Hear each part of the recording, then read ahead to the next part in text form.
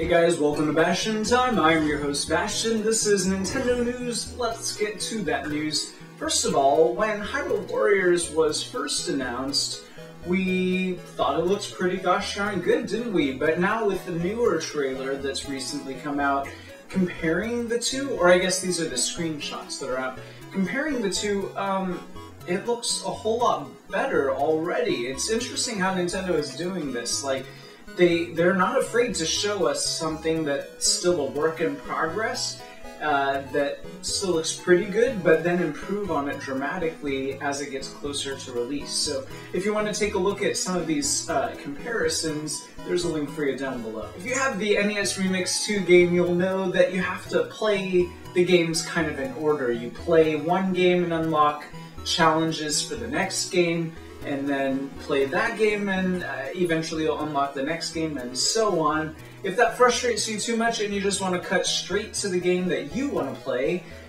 apparently there is some kind of hidden cheat code in the game. Nintendo tweeted about it, so if you want, they give a clue basically as to how to go about unlocking that. I'm not going to reveal it here. If you want to go ahead and find out what that clue is, there's a link for you down below. Nintendo has been in some hot water amongst the YouTubers out there as far as their content policy.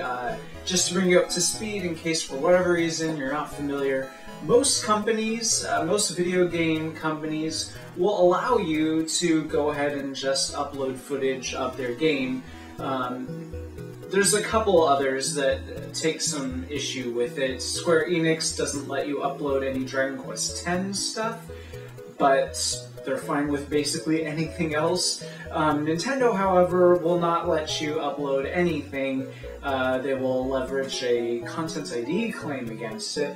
And their philosophy, they have recently revealed, is what everybody kind of expected, which is that they feel the game belongs to them. If they want to upload footage, that's fine. If you want to upload footage, that's fine, but then if you're trying to make any kind of money off of it at all, they want that money. So they feel that it belongs to them. They are now changing their tune a little bit, it sounds like. They, for those of you not familiar with how this sort of whole YouTuber thing works, there are people who just upload videos onto their channel and they do it completely independently. Most big-time YouTubers, or even smaller-time YouTubers, have an affiliate. They let some other company take a small percentage of their ad revenue, and then that provides them with all kinds of tools to better upload and tag their videos and whatnot. So Nintendo is going to become one of those affiliates. They have an affiliate program that they're setting up. And it sounds like the whole point of this is just so that way they can better regulate video game content and then from their games, and then they'll then be happy to give the YouTube creator a small cut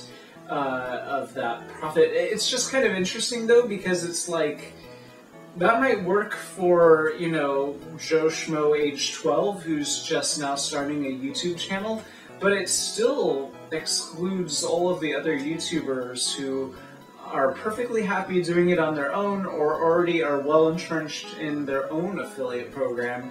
I mean, people like Game Grumps, for instance. I doubt that they will play very many NES games or Nintendo games because they aren't going to be making any ad revenue off of those, and they're not likely to drop their current affiliate, which I think is like Polaris or something, to then go to Nintendo just to then be able to... And it sounds like Nintendo's looking to take more of a cut than most of those other affiliates are, which usually only take like a tenth or something like that. But anyways, it's a whole interesting hoopla. It's interesting to see that Nintendo probably had this plan the whole time. That's why they started leveraging these Content ID claims, because they were trying to basically say, see, you cannot upload Nintendo games, but later you can if you become our affiliate and let us take some of our money. So